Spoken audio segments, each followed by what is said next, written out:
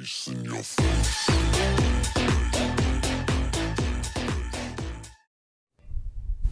Well, it's Labor Day. Just got up and I guess it's time for coffee. Got a little treat for you today though. We're going to make some Turkish coffee. So let's all head on into the kitchen and see how that goes.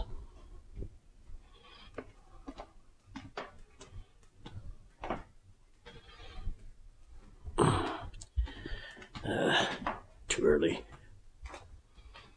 By the way, welcome to Beyond the Vortex, another episode. This time, Turkish coffee. Okay, let's get started. I'm in the kitchen. Okay, here's the setup. And even though the cardamom Turkish coffee is what I have a bag sitting up there, next to it is just your regular, straight Turkish coffee. I just lost the bag. But I have a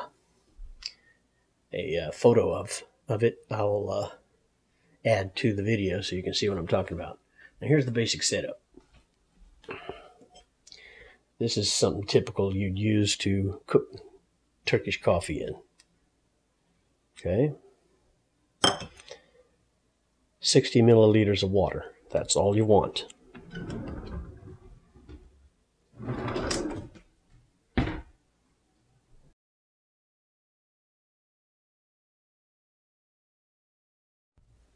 Now 60 milliliters of water is, about 4 tablespoons.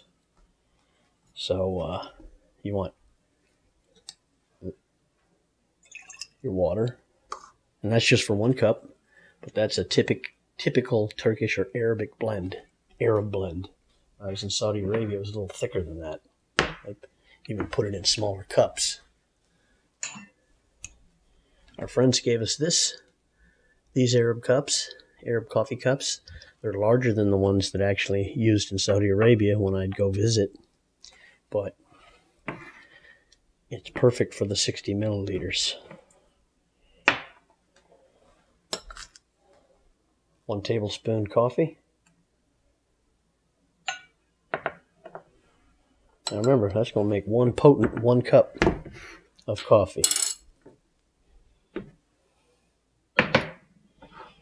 All right. So there we go. That's pretty thick. You're not going to be able to see that, but that's all right. And want to stir it real good.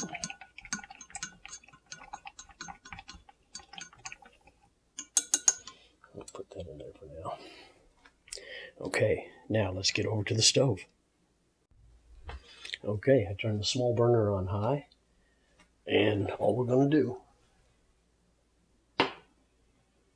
is get that to a boil. Doesn't take too long, but in the meantime, you're going to be stirring the whole time, or most of it.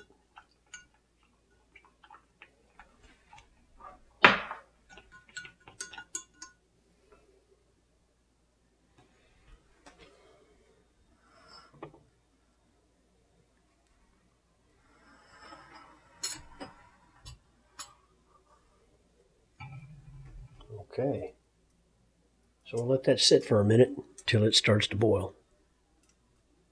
Once it starts to boil, I let the froth go down a little bit, then I'll bring it back up to a boil because I just don't feel like the grounds are cooked enough. Okay, it's starting to boil. It's starting to boil. Now, don't want it to overflow. I'll let it go right up to the top and take it off the heat for a minute. Now, I already put my sugar in here. There's almost as much sugar in there as there is coffee. In fact, there's about a tablespoon. And that's the way the Arabs drink it, though. They drink it real sweet. You adjust it to your own taste. Put that back on, let it froth back up again.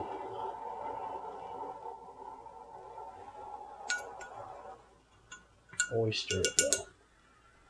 Oh, there it comes, right up to the top. I'll do it a 3rd time. You don't want to burn the grounds, but I like to make sure it got well cooked.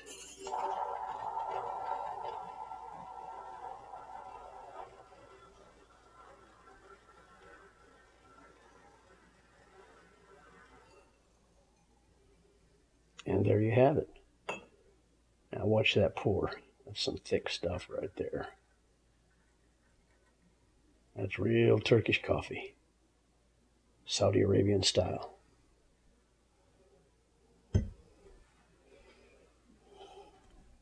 Stir up that sugar real good in there. Like I said, there's a lot. That's the way it's drank.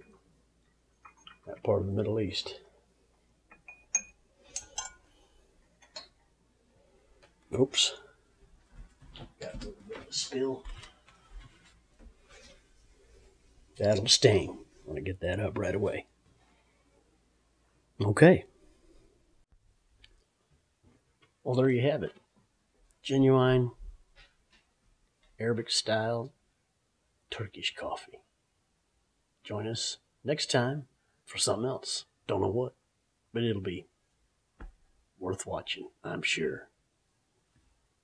Beyond the Vortex Turkish coffee.